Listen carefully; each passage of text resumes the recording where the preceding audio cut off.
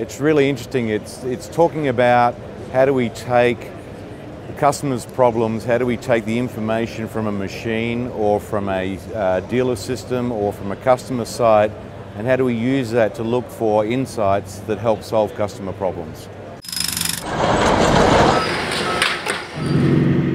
About 15 years ago, I remember connecting machines up and having information flow from machines into, not the cloud in those days, but into a Lisa database. So it's been going on a long time. I think the development and the advancement in algorithms and analytics has really helped to take raw data, which isn't very useful, and really advance that opportunity to make clear insights that can help customers be more profitable and more productive with their assets. We have several sites around the world working.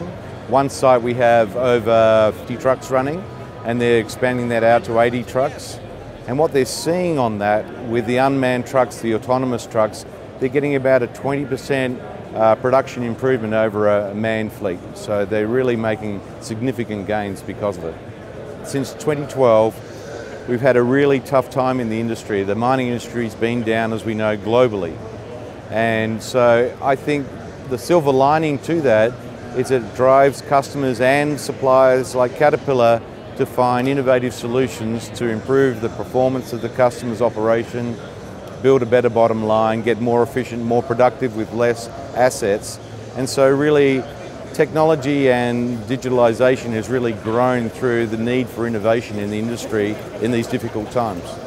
As part of our digital strategy, we're working with simple things like a small operator.